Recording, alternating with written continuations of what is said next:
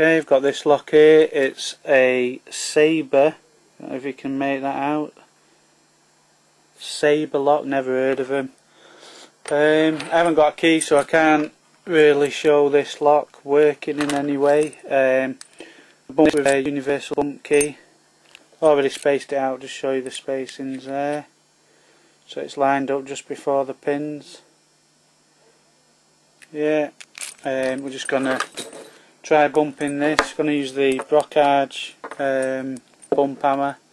See how we go.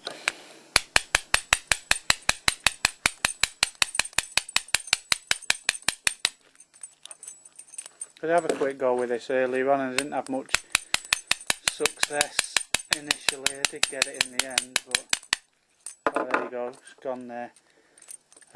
So as you can see, it's a 6-pin lock. That's it, sabre lock, bumped.